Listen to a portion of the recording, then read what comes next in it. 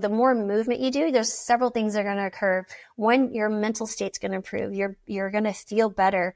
You create these endorphins that will last like 8 hours, the equivalent of an antidepressant. Effect. It's incredible. Welcome to the Express Soul Health and Wellness Podcast. In each episode, you'll learn from experts about the best practices and technologies to live a happier, healthier, and hopefully a longer life. Here is your host, Claudia Ordinola.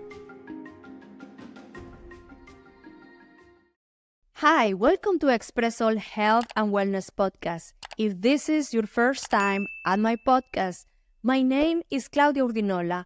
I am your host. I am a professional engineer with a passion for health and wellness. I like to invite professionals in the healthcare industry to my podcast to give us perspective and better ways in which you, me, and anyone can take control of their health, of our health, to live longer, happier, and healthier lives. If this is the kind of content that you like to listen, stay with us and please join us by subscribing to our podcast and hitting the notification bell so you will not miss an episode here in our podcast. Also, I would like for you to follow us in all our social media outlets. Today, we have the pleasure to talk to Dr. Laurie Marbas. Dr. Marvas is a double certified family medicine and lifestyle medicine physician who has been utilizing food as medicine since 2012. She is currently holding 50 states medical licenses, including DC, across the United States. She has a concierge practice and is accepting new patients at drmarvas.com. We are posting all of Dr. Marbas' information, her website, and her contact information in the description box for all of you who would like to visit her website and contact her for her services. She is a co-founder of the Healing Kitchen with Brittany Jerudi, where a chef and a doctor come together in a kitchen to provide a recipe for health. Dr. Marvas is a specialized doctor into the plant-based diet, and here we're going to have part of her experiences with her own family and with her patients that she has been treating with what the plant-based diet. She's going to share with us her insights and experiences in the nutritional benefits of the plant-based diet. As a United States Air Force veteran, she served in the Middle East and in South America. She's also a wife, mom of 3 grown children, author, speaker, and avid runner. In our podcast, we're going to have part 1 and part 2 on our conversation with Dr. Marvas. Part 1, we are discussing the healthcare delivery system in the United States and getting Dr. Marvas' perspective in what we consider today a very expensive and ineffective healthcare delivery system. We've seen a massive spending of dollars and very little return of the investment, as we see that we are ranking so low, about 69 in the worldwide ranking, into the overall health of the population versus the spending. So it's going to be a very good discussion with Dr. Marvas. You don't want to miss.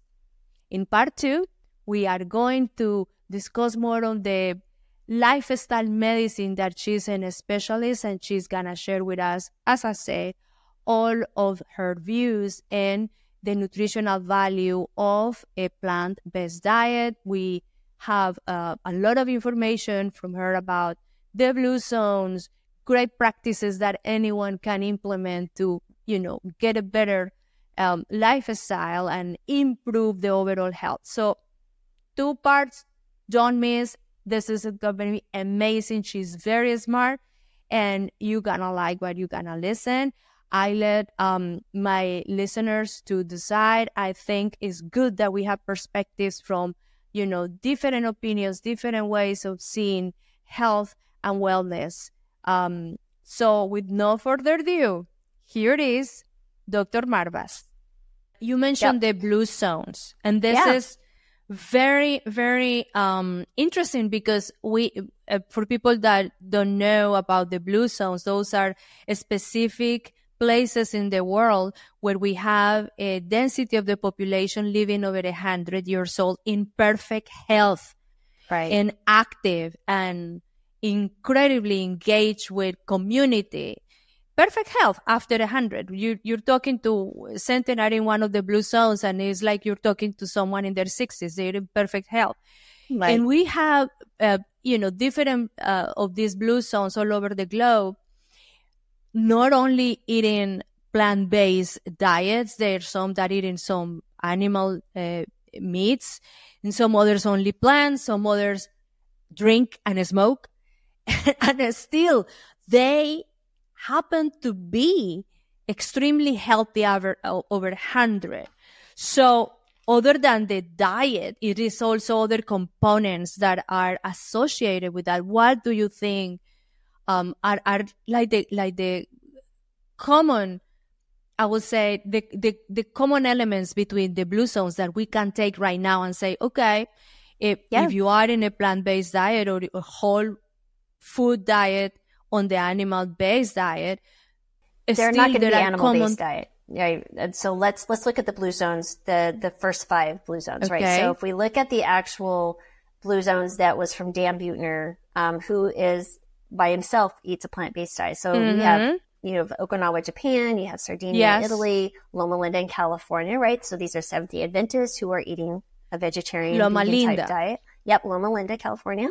You have Nicoya in Costa Rica and Ikaria in Greece, right? So when you think about that, and they're eating like a Mediterranean diet, which is, they may have some fish, but it's plant slant, right? So what are the common traits of a chicken plant slant? So when you look at the common traits of blue zones, right? So one, the diet is predominantly plant-based with a focus on legumes and beans, whole grains, vegetables, and meat might be eaten sparingly, but only a few times per month, right? So then you look at physical activity. So natural movement is integrated daily, right? Because they're farming, they're walking in manual labor, they're walking uphill to church, all these amazing things. You mentioned social engagement, right? So they have strong family ties, community involvement, social networks that is literally built into their culture. Stress reduction, right? So they have practices, they nap, there's siestas, there's mindfulness, they attend social gatherings and they help each other. You'll see families and friends, strong sense of purpose is another thing, right? So they really understand they have a purpose for living. And really that contributes, I think, to the overall well-being. So those would be your 5 common traits. Bruce mentioned that we went to this trip in Southeast Asia.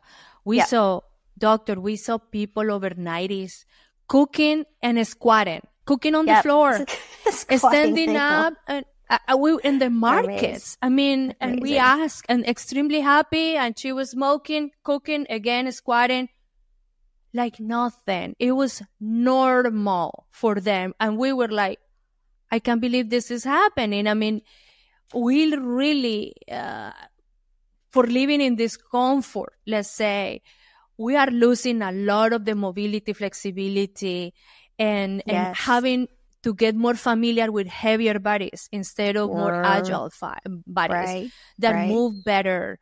And I agree with you. I think it's a lack of fiber in our diets is not a good thing. I mean, I can see that. We saw it on our trip. It was something that was very obvious. Doctor, I like to think of wellness as like a wheel, and there are different spokes that make that wheel function. So I'd like to get into that, and you tell us, give us your formula, give us your protocol, or label what those spokes might be, including exercise and, things of that nature. But before we go there, it's one statistic I'd like to run by you. According to a recent study at Johns Hopkins, 250,000 Americans die every year in the United States because of medical mistakes. It's the third leading cause of death in this country, next to heart disease and cancer. So, I mean, it seems to me that we should do everything humanly possible in lifestyle to stay out of the hospital. So, Right. sick people are there and mistakes are made. So again, Right. not being overly critical of hospitals. They do good, obviously, but I mean, Right. third leading cause of death, a comment on that. And then if we could focus the conversation more toward your prescription, your protocols, filling in the different spokes that complete that wheel of wellness. We'd appreciate that.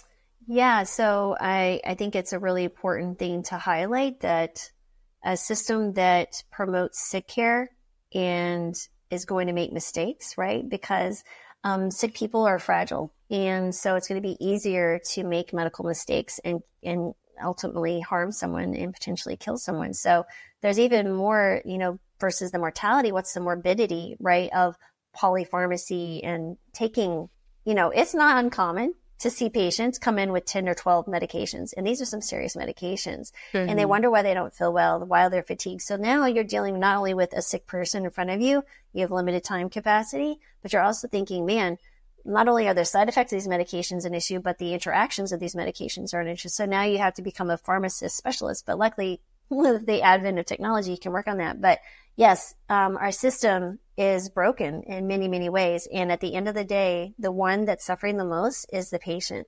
They don't have any autonomy. They're at the whims and mercies of whoever they get to see. Many times they don't even get to see the same primary care provider or provider. And it's unfortunate. So until we do understand that we need to be advocates of our own health, and we walk into a system fairly well educated and can converse with someone who will speak to us in lay language that they understand and can make informed decisions. Because I think anybody that doesn't give you the breadth and depth of whatever your choices are to address, let's say, hypertension or diabetes. Now, medications, absolutely. I use medications on a daily basis with patients, but at a minimal, with the goal is to become free of medications or the least amount of medications. And so that needs to be the conversation. So until we are actually saying, let's look at your lifestyle. How are you moving? How are you walking? How are you sleeping? How is your stress? And give people time to do that, or at least provide someone in their team that I can okay, next stop is the health coach, or next stop is this registered dietitian. Next stop is the psychologist.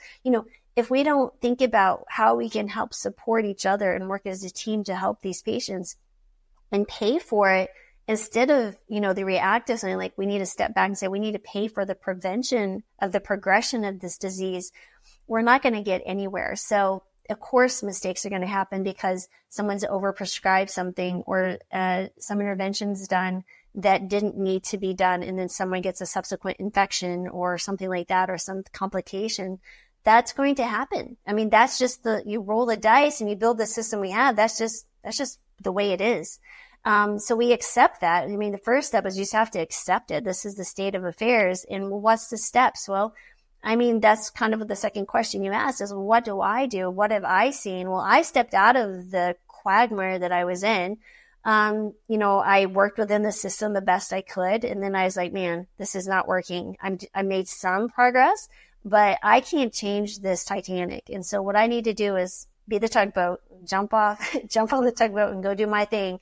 And has it been easy? No, but it's certainly been worth it. And so with that piece, what do I do? Right. So I still practice family medicine, right? I don't see patients in person because I want to see patients who are ready to make change across the country. So I have seen a patient in every state of this country.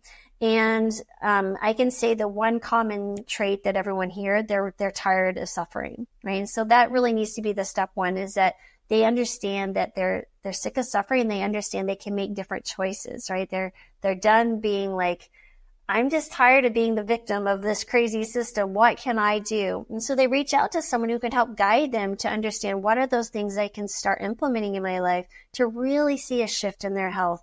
And there are going to be some common, simple things people can do. Like you mentioned, number one, eat more fiber, eat more plants. And if you don't want to give up animal products, that's fine. Just start eating more plants, throw in some more veggies, do a smoothie, eat some more fruit, do something. Just anything. Beans are the one food associated across all the blue zones with longevity. Add a cup of beans to your diet. Oh my heavens, great source of protein, great source of fiber, good for your digestion, great for your microbiome. Just start there. Number 2 is I think number 2 is, well, there's 5 things that are really important, but number 2 would be, let's focus in on movement. What is the movement? Because even if you get poor sleep, exercise has been shown to be beneficial to even counteract a poor sleep. So the more movement you do, there's several things that are going to occur. One, your mental state's going to improve. You're going to feel better. You create these endorphins that will last like 8 hours, the equivalent of an antidepressant. Effect. It's incredible. So just start moving. Do you have to run a marathon tomorrow? No, but you can start with 5 minutes. I have a great example of a patient. Right. I said this patient, she was overweight, she was diabetic, and just exhausted. I was like, what can we do to start moving every day? She was like, Dr. Marvas, I don't have time. I don't feel well. That's the common excuse you're going to hear. I was like, what can you do? And she's like, I don't know. I was like, okay, when are you outside and to walk? And she goes, well, when I go to my car to go to work and when I drive home and I park in the driveway, I'm there. I was like, okay, this is what I need you to do. I need you to walk from your car when you get home to the end of the driveway and back. And she goes, can you do that? And I made it so tiny. She's like, well, of course I can do that. I was like, well, of course. Okay, let's do it. And I made her pinky promise literally within the appointment. I hooked with my pinky. I was like, you promised me you're going to do this. She goes, yeah. I was like, I'm serious. She's like, okay. And so before you know it, she's walking to the end of the driveway and back. She's like, this is crazy. I can walk around the block. Well, she walks around the block, then 2 and 3. Then she's walking 2 or 3 miles a day. She's shifting to a plant-based diet. She's losing 60 pounds and reversing her diabetes. That is a common story. And so these are the type of things that happen when you start doing tiny things. They build momentum. You build confidence. You change the rhetoric in your mind from saying, I can't, I'm not worthy, I can, and I will. And so that's the piece there. So now we've got more fiber, better movement, which all moves to better sleep because you're in less pain, you're losing weight, you're seeing a ton of improvement in sleep. So now we're sleeping, 7 to 9 hours, trying to get to bed before 11, try to get that 11 to 4, really important, getting good morning sunshine in those eyeballs to tell the brain, okay, I'm starting my circadian rhythm, and in about 16 hours, I'm going to be ready for bed. There's so many things you can do with your sleep hygiene. Keeping the room dark and cool. Don't eat 3 hours before bed. Again, so many things you can be going on there. Next is stress management. So let's talk about stress. My key thing with stress is mindfulness practices, because once I start the mindfulness muscle, it explodes into everything else. And really understanding that people have different choices, even in how they react to responses, right? So your life circumstances may not be ideal, but once you accept that's what they are and you decide, okay, I'm going to just be mindful of this. What can I do when I'm calm and not reacting to a situation? Stress drops dramatically. And, finally it's social connection, right? So what can you do to be with someone, that you care and love for, and really be present, not just, I'm with my kids, but I'm watching television or I'm scrolling, my phone. Young mothers that are breastfeeding are on their phone and they're missing that context. So now we're seeing some things happen where that baby is not connecting with the mother. Mm-hmm. And so again, that's just one small example. Set aside time where, technology is turned off and that you're really engaging with someone. And then when you're listening, don't be thinking about what's the next thing I can say in this conversation. Instead, take a deep breath, connect to the moment, and really just cherish that moment with them. And understand that's a sacred interaction with another human being. When you start viewing things like that, boy, it's a game changer. That is the very quick synopsis of what I would recommend for patients, but it goes much more into depth. But that is where I found life can really just shift for so many people, regardless of their current circumstances. So, Doc, I just want to let the audience know that all of your information, along with your website, you have a challenge for losing weight that is there on your website as well. All of that information, we're going to put in the description box of our podcast. And hey, we want to give perspective to our audience. And again, in our podcast, we had doctors that had been advocating the keto diets. We got Dr. Eric Weissman, and he is a professor at Duke University Medical School, Dr. Ken Berry. And when I asked them what is the way to get healthy, they say there are many ways to get healthy in their experience in implementing in diets that include animal products would be in your experience, and it is on the plant-based diet. It could be a little bit confusing from us that are like the, like the regular people. We're not the doctors. How we can offer that perspective of wellness to our audience and reconciling the differences, a concept of wellness. Yes, sure. I think so. People are going to always look for science or for things to support the healthy or habits that they're already in doing, right? So I grew up in eastern New Mexico. I ate a regular diet, but we didn't have a lot of money. I came from a home, my mother was a teenage pregnancy. We grew up, we did not have money to go out to eat. We didn't have, we grew our own food and our vegetables. So I already ate tons of beans because they were cheap. I ate a lot of potatoes. Mm-hmm. We had some meat and we certainly had some dairy, but I was very fortunate that the processed food wasn't in the home because it was more expensive. Mom was like, listen, you're eating what we got. We're cooking your hot breakfast. And we were in the kitchen cooking, and that's just the way it was. And it was so to my benefit. Exactly. So the poor American rural growing up was amazing. So I just carried that forward in my own life with my own kids. So, but my husband came from a different background. So family was Navy. They were Filipino. He was born in the U.S., but they would go and eat, get a ton of processed foods from the commissary, chow down. So he had already developed different eating habits. But so that's when we went on a plant-based diet, even all of that went away. That's when we saw that rapid weight loss for my husband. And it was a real interesting clue because the reason I went to a plant-based diet, and I can share this story, was number one, I was in Rifle, Colorado. It's a town of about 12,000 people in 2012. So this is early 2012. And a patient came in and she's like, Dr. Marbas, meat and dairy upset my stomach. I said, well, stop eating meat and dairy. Understanding that there were foods that she can consume, but I didn't think, oh, that's a plant-based diet because I hadn't heard that concept yet. And she came back in 30 days. What happened in that 30 days is her daughter, who was 16 at the time, wanted to help her mother with the dietary change that she had. Now, we lived in a small town. In 2012, there wasn't these plant-based junk food, right? This ultra-processed foods. There were no restaurants that would be offering it. So they cooked at home, number one. They're eating whole foods, number two. And what happened was really interesting.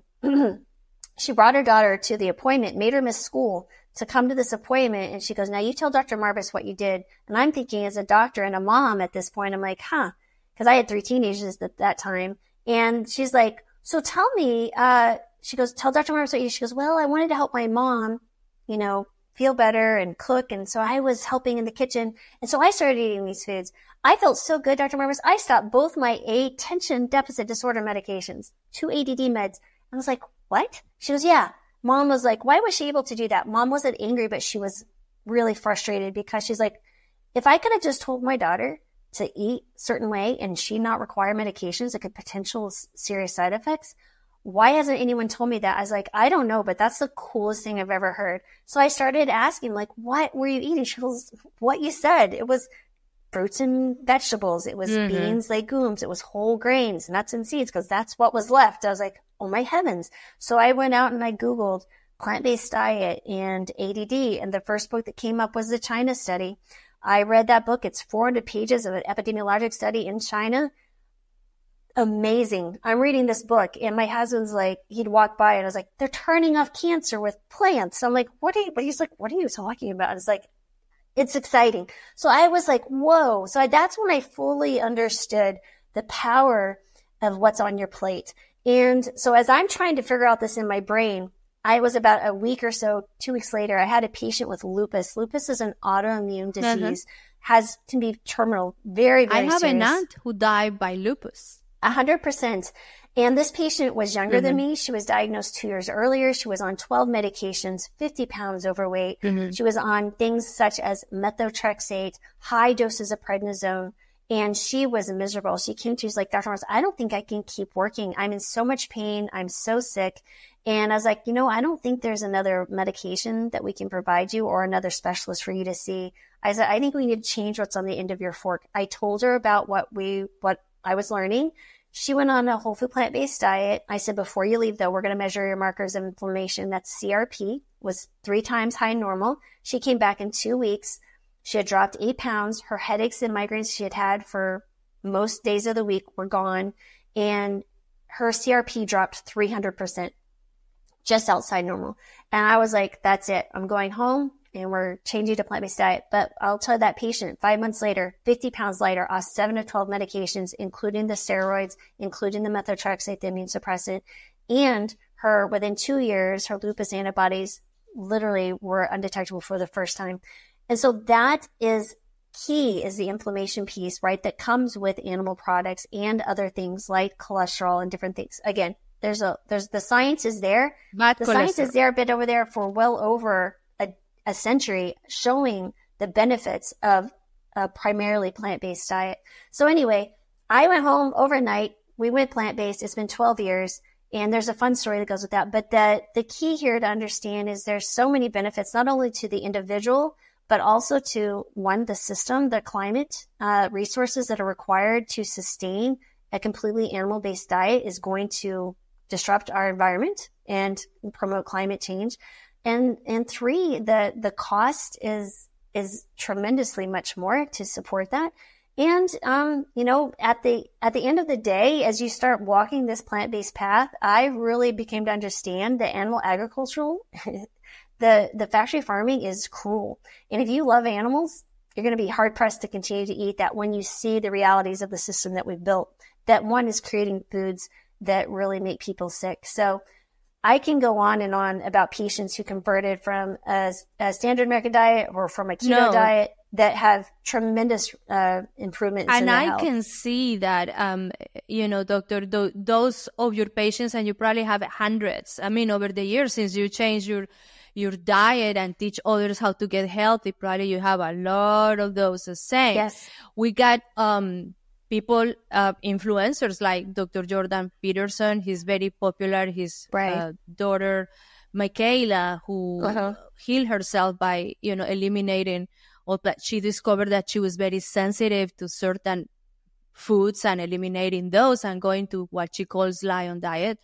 She got totally healed from the, all of those autoimmune diseases that she has. So I can see that there are benefits of eliminating a lot of foods. And what I see is, my question to you, do you think it's possible that because we're not the same one to another human, there are some humans that thrive, really, really thrive on a plant-based diet, and some others that maybe thrive eating some animal foods? Do you think, or what would be like, or is a rule that applies to all?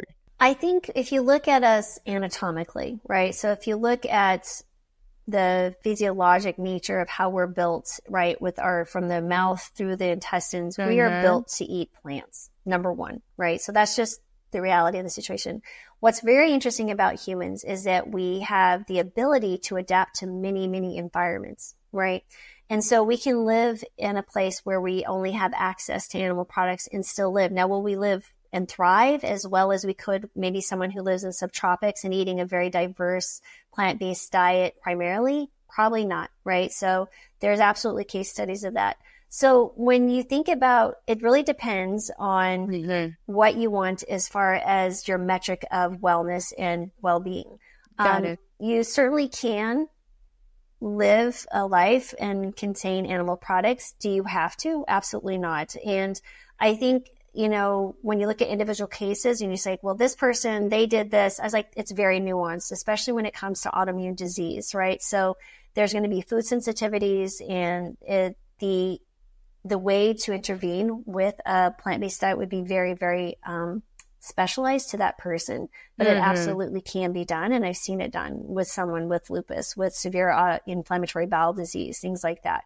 Now, the key factor is it's also the individual health, but it's also the environmental health. And you cannot disregard the ecological impact of eating animal products. And the quality of the food. Dog. Right. We can't sustain it. We're cutting down rainforests to grow places for more cattle to grow. This is a one and done input, right? So you raise one cow, it's not regenerative. It's dead, and you eat it, and then it's on to the next one.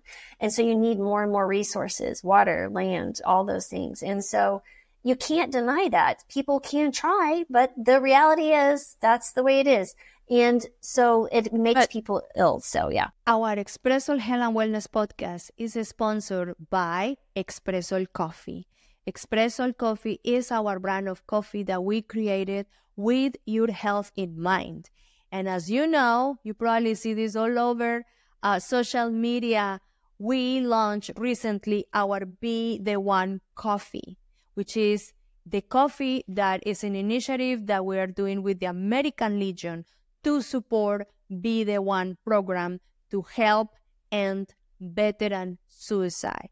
So every time you purchase Be the One coffee, you are part of the solution. You are helping to prevent veteran suicide.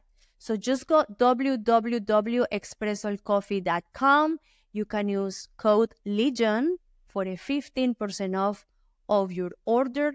And I want to thank you. Thank all of you who already purchased Be the One coffee, because you are helping veterans in need. You are being part of the solution. For all of you that still don't know how delicious, how amazing is our coffee, and you want to be part of the solution, go to www.expressolcoffee.com, enter code LEGION for 15% off your purchase. And remember, shipping is free on all orders over $50. Thank you for your support. Doug, but when I say the quality of the food, when Sure. we're talking about whole foods here, basically as a base of wellness, I mean, I will see, and again, I was vegetarian for 9 years. I've been on that side. It was very good to me because I was very close to good sources of plant-based food. I'm an engineer, and I was moved to a place where I did not have the same access to all of that nutrients that I needed to support myself. So I had to go and eat meats, and since then I've been eating both.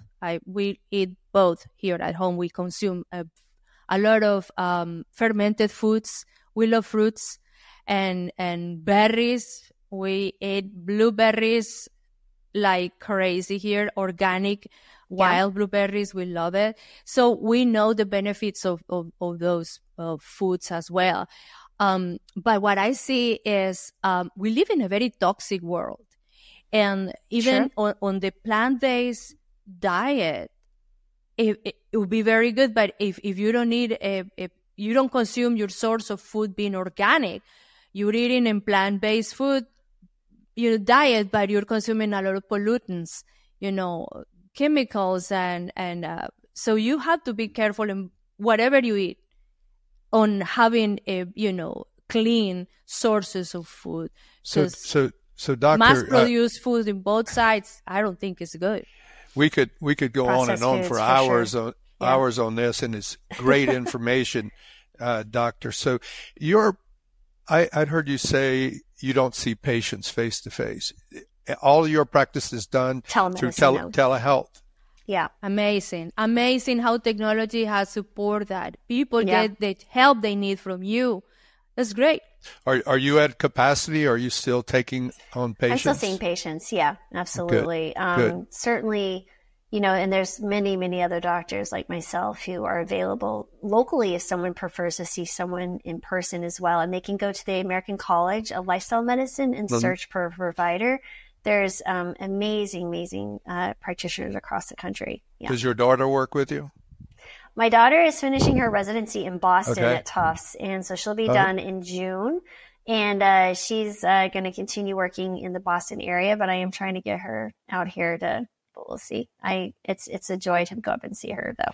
That's great. We started from the big macro and the healthcare delivery system and all the things that's wrong with that, and how we need to turn it upside down and focus on wellness rather than sickness. That's a huge challenge. But as individuals, following a protocol like you're describing, we can do that we are empowered to do that. One question, and I think we are probably coming to the end of our time, but, I said I'm 75 years old. And, a lot of people, because I'm still active, I can go play basketball with my son. We play golf. I pump iron every day. And people say, oh, you got good genes. No, I don't. My father died at 50 years old. 50 years old. Yep. He drank too much. He smoked cigars. He was overweight. He's a World War II veteran, and he was fighting a lot of demons. My brother died at 55 with colon cancer. He led a poor lifestyle. So give us your take on genetics versus lifestyle. Sure.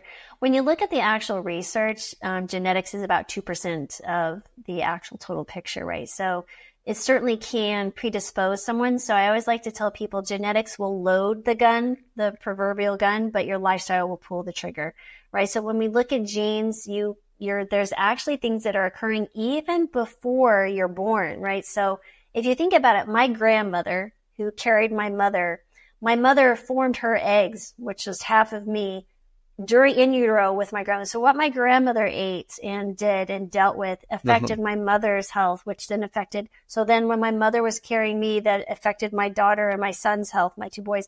Those things happen. So there's some epigenetics that can serve. So you'll see that genetic traits. So that's why we're seeing potentially people getting sicker younger, plus we're living in a sicker system, all that. But so there's some epigenetic components, but they can be turned off, right? So when you look at studies that include identical twins, you intervene with one, even though they're identical genetically, one will be exposed to unhealthy diets, unhealthy lifestyle, whatever, will develop illness when the other one won't. And we're dealing with the same genetic model here.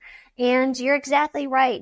If someone says, oh, I'm just going to get diabetes because my mom and dad had it. Well, that mindset, that belief leads to behaviors that, well, guess what? You're going to manifest that illness for yourself. Right. Just like my real biological father had his first heart attack at 38. My granddad died at 46. My mother and her mother and all their sisters have had breast cancer. Do I think I'm going to get those? No. Now, does it mean I don't have a propensity for it or a higher risk? Of course. But it doesn't mean that I'm going to believe that, or I'm certainly not going to be doing or making choices that make it more likely to happen. But at the end of the day, it does. For human, we're going to die. It's just the way it is. But I know that at the end of the day, I have a choice, and my choices will have a huge impact on my quality of life. That's the other thing. So you can have extension of your life. And for the first, I think the last 2 or 3 years in the United States, our life expectancy has started to regress. Yes. Right. And so, my their generation is projected to live a shorter lifespan than their parents. And they are also at higher risk for colon and rectal cancer. If you're between ages 18 and 35, they have the highest risk factors. What in the world? And so I thought that started in your 40s before you were supposed to have the colonoscopies. Yeah, so those are getting younger and younger, right? They're making those recommendations to be decreased. And it's a really sad situation that we've created ourselves, but you also have the choice, like you said, at the end of the day, to make a different choice. And it's really, really important. It's a big problem. Two last questions I have, and then Claudia, you take over. Go ahead. But hormone replacement therapy. Claudia is about your age. She's 52. And a few years ago, she started going through some, I guess, change of life stuff. Menopause, yes. Yeah, exactly. The menopause. And I started seeing my urologist in Miami, and he had another practice. It's called Ultimate Health Miami, where he practices hormone replacement therapy under very scientific conditions. So, and it's been a world of change for me. Yeah. Physically, I'm not talking about steroids. I'm talking about a very controlled environment with supplements that help me stay active, pump iron, run, play basketball. And Claudia's symptoms related to her menopause, it's been a game changer for her. So absolutely. I like your your opinion on hormone replacement therapy. It's not covered by insurance. Again, that's something that's going to keep you well. They won't pay for. Something that makes you sick, they'll pay for. And then vitamin supplements as well. Yeah. So, I think hormone replacement therapy absolutely has its place, and we're living a really interesting time. So if you look at particularly for women, if you look at what we call the WHI study, it was published in 2002, where it actually showed that, hormone replacement therapy was not beneficial. It can have dramatic effects on, breast cancer or heart attacks, those type of things. So there was a huge decline in hormone replacement therapy for many, many years. And what's interesting when you start looking at the more recent research, and they reevaluated the WHI and how it was actually shared and reported incorrectly, they didn't do the nuances of understanding this was an older population. So they were women outside of, more than 10 years postmenopause, on oral high doses of estrogen, progesterone. And these were the ones that were having the ill effects. Now, when you look at the other population, women who are, between typically perimenopausal, menopausal age, usually in their 50s, within 10 years of the onset, and they're given maybe more transdermal or topical estrogen or progesterone if you still have a uterus, they tend to do very well, right? And it can be absolutely life-changing for people. Life-changing. And what's interesting, the healthier that you are, if you look at the studies of, for example, women in Japan who consume high amounts of soy products, which have amazing isoflavones, that will actually compete with your native estrogens, you'll see a much less dramatic symptoms of menopause as they occur. But anyway, absolutely can be employed correctly. Now, what I like to do is I still use scientific education or the scientific. If you look at this actual research and you go by, for example, the North American Menopause Society, and you're looking at expert guidance and the research and looking what's the most beneficial, those are the practice guidelines that I utilize. I don't necessarily agree with bioidentical hormones. These are not monitored well. You don't know what the production is. You're putting yourself at, I think, higher risk. And that's just my own personal preference and belief. I'd rather use something that has been through the rigors of FDA regulation and understand what I'm actually providing my patient in a very monitored manner.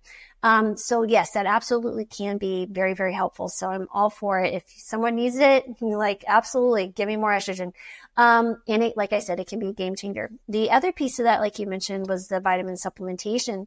I think we have to look at supplementations as medications, right? So these are going into a system. It's an input. There will be ripple effects. Now, there could be quantifiable benefits, but there could also be quantifiable side effects.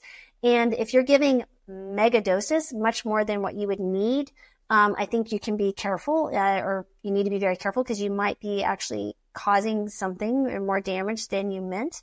Sometimes these things are peddled and pushed that are actually don't have any scientific rigor or study behind them. But there are some cases that are absolutely beneficial. For example, if you have someone who's eating a plant-based diet, we want them to be on a B12 supplement. And the reason is because B12 is not made by animals and it's not made by plants. It's made by microorganisms and that live in dirt and water. But we live in a really hygienic world. We filter our water and we're not pulling out the vegetables and cooking them up in the water and eating this micro amounts that we need. That would be one thing. The other piece here, at least in the United States, that we'll see regularly is a vitamin D deficiency. I do, but I actually measure it, right? So I say test, do not guess. Let's measure that. That's, the blood tests are very accurate. We'll get you to a certain amount. You don't need to be high amounts. These is fat soluble vitamins, again, that can cause some issues. For example, some people take vitamin A and vitamin E oral supplementation. When you actually look at the science, those can be detrimental to your health.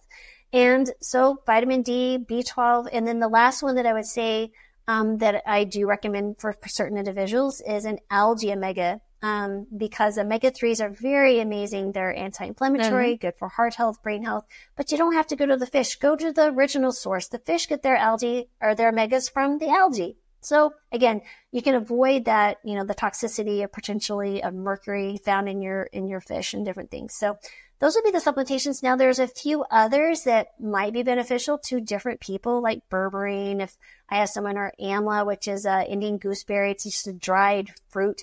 You might see some improvement in cholesterol and some different things. Again, those are limited. The body is an amazing thing. We are humans. And so I don't think we need to we need to write scripts or provide supplements that, to make the body fix the body. It's like, again, I think we're trying to be like the healthcare system, right? So if you're taking stuff that you don't need to the system, that if you just get out of the way, give the proper inputs of the exercise and sleep and the appropriate healthy diet, your body will do what it does well. And then once you get those lifestyle habits in place, okay, now do we need some medications? Do we need to do a little supplementation? That's the healthy and sustainable way to approach this without the potential rigors or the potential side effects and detrimental effects of too much supplementation or too much medications. Because I've seen patients who came and they were elevated high blood pressure. They were taking testosterone as a female and having tachycardia or high resting heart rate and high blood pressure. And I was like, what's going on? So I looked at it. We stopped that and suddenly things got better. But she was, won over by the marketing, like, oh, testosterone to help with your libido if you're a female. I was like, well, you're also overweight. You're not eating well. You're not sleeping well. No wonder your libido is low. Right. So let's talk about that, right? So it's just, again, people are looking for a fast fix. And maybe it's a supplementation because they're like, I'm going the holistic way. But you're doing the same thing. Sure, it's not a prescription, but a supplement can be the same thing and they can be dangerous. So you have to be very careful and educated about what you're doing. You're absolutely right, Doc. And you mentioned something that is key in all of this: supplementation, hormone replacement therapy, whatever you're going to do to put in your body, monitoring. I mean, we are checking our blood like rigorously by our doctor every 4 months, period. So whatever we're taking is tailored to our needs. Not always is the same. It can be. They look at that at microscope. They have to let us know what exactly we need and give us the compounded, hormone that we need or supplementation if we need it. But it's not like taking it like, it sounds good, let me take it without knowing it really. No, so monitoring is something that is very key, and I'm glad you mentioned it. Yeah, I think, but I want to just kind of float back to the blue zone idea. These individuals aren't taking high doses of supplements. They're not working out in a gym. They're just living a lifestyle that just promotes longevity, and they hit 100 and keep on they grow their own food. And so at the end of the day, there's so much that we think that we're doing the holistic approach here in the United States. We're just building another massive money profit driven machine under the guise of being holistic. So please be careful when you guys are seeing marketing. Right. Marketing is made to make you open your check, put your card in. So really at the end of the day, it's you have the choice, and the simple choices will have the biggest effects. So don't forget that. You don't have to see a specialist or a doctor to do it. Just do those things that we talked about, and you're going to see huge benefit. You mentioned, I grew up in Colombia. Yeah. I saw my aunts, my abuelas, my grandmas, they had huge patios, and in the patio it was all kind of foods, vegetables, and chickens and whatever, guavas, mangoes, avocados. It was everything there. I never saw them worry about, I have to take my vitamin there. What? No, they have a very healthy life until they were very old. Right. But yeah, those are things. You're right. Marketing 100%. Plays a big role in this era. We see advertisement right and left for the medications, for the wellness as well. So, Dr. Marbas, you said vitamins are medicine. Yeah. But at the end of the day, food is medicine, right? Food is medicine. Food is medicine. Exercise is medicine. Sleep is medicine. Stress reduction. Everything. If you want to put it under that as an input into you can be considered your medicine. It's just making a decision which medicine. So, Dr. Marvas, we are working with the American Legion in support of Be The One program to help end veteran suicide. And a lot of our audience are veterans.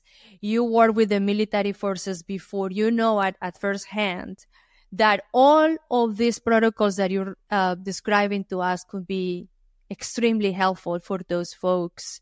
I just think we need to do more into getting into spreading the word on wellness and simple things that they can do to make big change. Education. Right. 100%. Right. I know people who work within the VA system that are promoting lifestyle medicine and creating programs. So it's certainly shifting. But I also understand the VA system is a very complicated and broken system, and people aren't getting the care that they need. So again, it behooves someone to do their own. You are responsible for yourself. You're responsible for your inner thoughts, your inner state of health, everything. You, at the end of the day, no one's coming to save you. You have to start educating yourself, right? And so listening to these type of things, if it sparks a curiosity and you feel pulled, go do some more research, like what is working for you, but you have to make different decisions. Working with the American Legion corporate in Indianapolis, they have younger people in than, veterans, and they are very aware of the situation with the older veterans like me, that they need to provide education, because just hanging out at the bar and drinking beer and, just being a social club without understanding what impact that has on their lifestyle, Right. So I think the American Legion is stepping up to this problem. That's great. It's wonderful to hear. Yes, we were producing our coffee, Be The One coffee, to support for Be The One program to help to end veteran suicide. 23 veterans are taking their lives every day, today, tomorrow. We need to do something to stop that. Bring awareness and action, because you're from the Air Force, you work with them, right. A lot of pride. Yeah, you were deployed to the Middle East, but if you take my war, Vietnam, you take Korea, which was the war before Vietnam, you take Iraq and Afghanistan, 101,000 deaths due to combat. 125,000 veterans have committed suicide since 2001. So more deaths due to veterans taking their own lives, very preventable stuff, than in the last 3 wars our country's been involved in. The last 3 wars.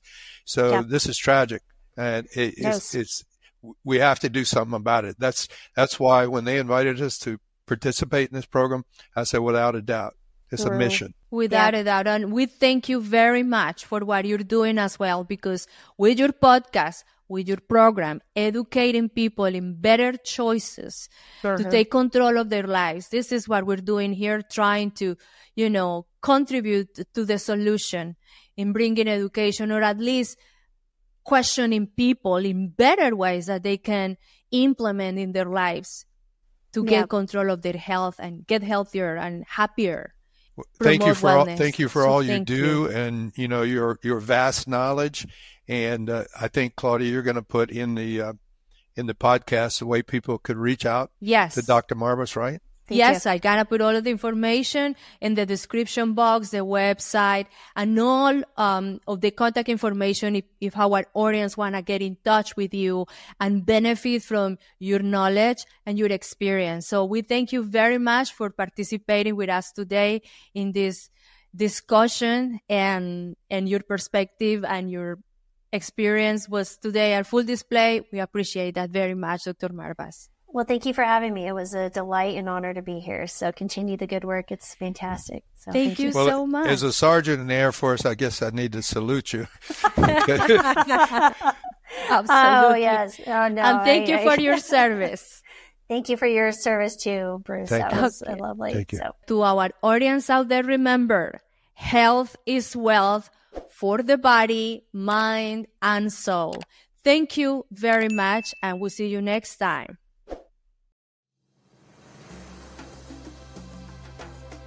Thank you very much for listening. And if you like the information that we shared with you today, please subscribe to the Express Soul Health and Wellness podcast and follow us in the social media outlets of your choice. Until next time, please remember, health is wealth for the body, mind, and soul.